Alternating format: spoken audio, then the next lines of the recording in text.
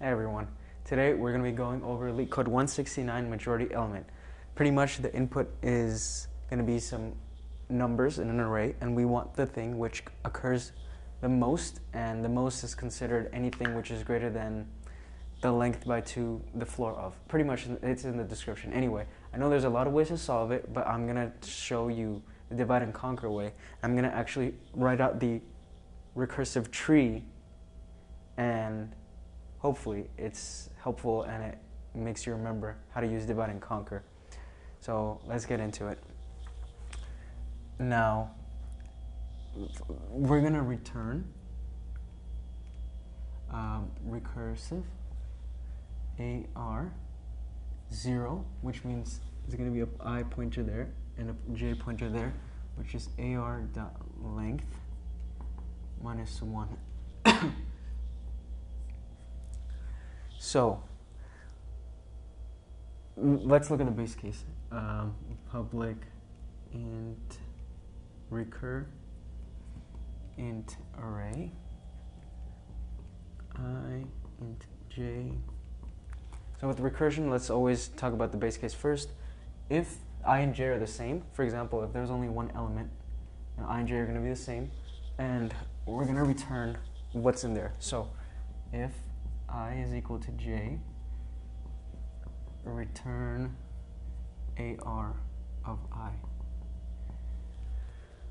Now we get into the fun stuff. So the recursive map, just follow me along, I'll write the code later, is going to look like this. Int m is going to be I of j plus 2, well, by 2, and we're going to call recur the array. I is going to be 0, j is going to be 2. We're going to call left side. We want to know what is the most common, most occurring element on the left and right side, right? So we're going to call it, this guy is going to call recur AR. M is 2, because 0 plus 2 by 2 is 1. So, m is going to be 1, yeah. Right, and he's going to call recur AR 0 and 1. This guy is going to call recur AR of 0 and 0. And he's also going to call recur AR of 1, comma 1. He's going to call recur AR of, he's not calling 0 and 1. He's going to be calling m plus 1. So it's going to be, m is 0 plus 2 divided by 2 is 0 plus 2 is 2 divided by 1 is going to be 1. So this is going to be 2 comma 2. He's going to call 2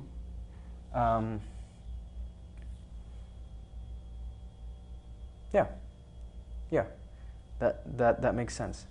So when something is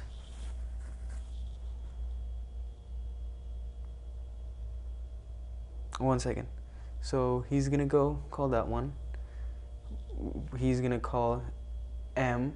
The first one is going to call I to m, and the second one is going to call m plus 1 to j. Yeah, so when m plus 1 to j, when this recursively calls it, he's going to return AR of 2, which is 3. Now, this is going to return AR of 0, which is 3. It's going to return AR of 1, which is 3. Which is 2. Now what we're going to do is see how many 3s.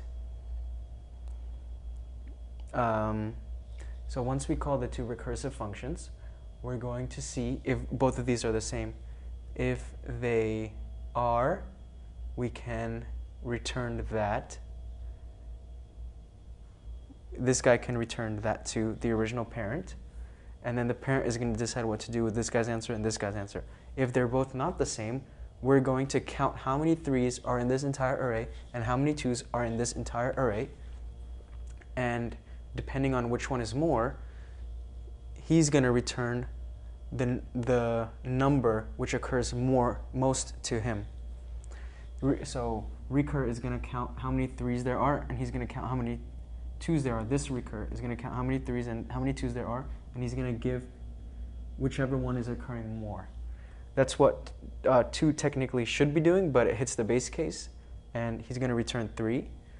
And then he's going to notice that, hey, my first recur is giving me 3 back, and the second recur is giving me 3 back. So the answer we're looking for is going to be 3, which is the output. Now let's get into the code.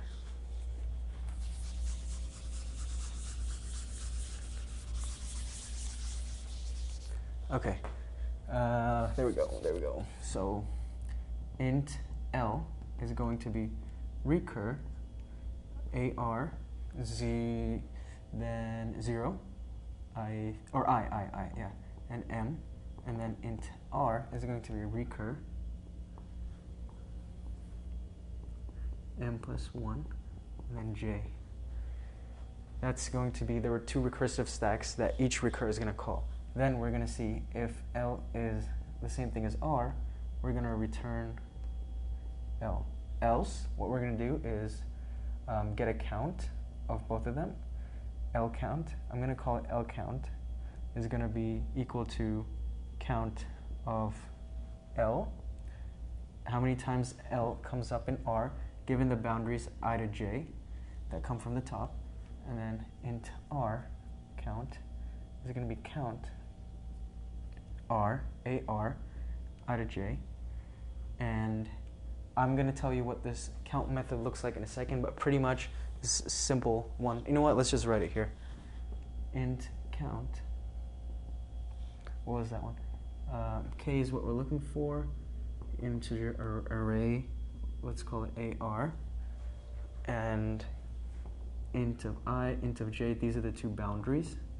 So int RES is going to be result for int L is equal to 0. Now this is a separate function that we're using just to count how many times a number occurs in this input. L is less than, oh, it's not E0 actually, it's going to be I, less than or equal to J, L plus plus.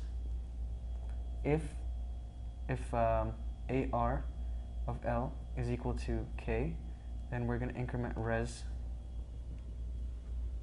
and we're ultimately going to return res because that's all we want to know from this function. This function is going to be used here.